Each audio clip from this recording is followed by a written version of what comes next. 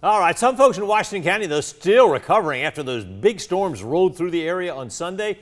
Dangerous winds sent trees crashing into homes. Carmen Brown talked with one woman who says pictures don't really do it justice, and she also told Carmen why they're left with no choice but to start over. Imagine looking out the window thinking it's just rain. Angel Johnson says her and her husband were asleep Sunday night when the heavy wind and rain spooked her kids. What she thought was normal rain turned out to be worse. Trying to gather them together, get the dog, and as we was trying to look out the window, we remember trees just coming inside of the house. So we was running on the other side of the end of the house, and as we just still hearing trees just dropping. She says it was so loud outside, she couldn't hear her neighbor calling out to check on them as she and her family dashed for the car. It's one of the trees here.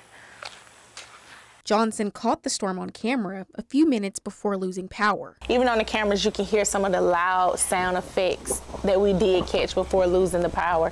So we didn't even hear her, but she told us today that she did yell over here to make sure we was okay. The Johnson family moved into their house a little over a year ago. She says her husband just finished a lot of exterior work. That's the deck from the outside that we seen, what takes us to the pool.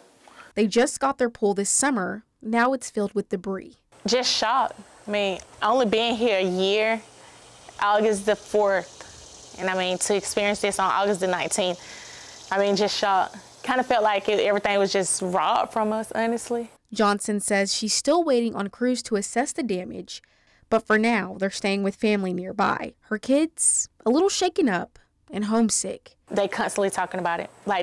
Last night we was together and they was just wanting to know how's the house and how's their shoes and clothes, and they just want to just get back home, honestly. Despite the wait, Johnson is just happy no one was hurt. In Washington County, Carmen Brown, 13 WMAZ News. Washington County Emergency Services says households can prepare ahead of severe weather by having their insurance policy handy. Director Russell Reiner says when assessing damage, check for uprooted tree limbs on the verge of falling.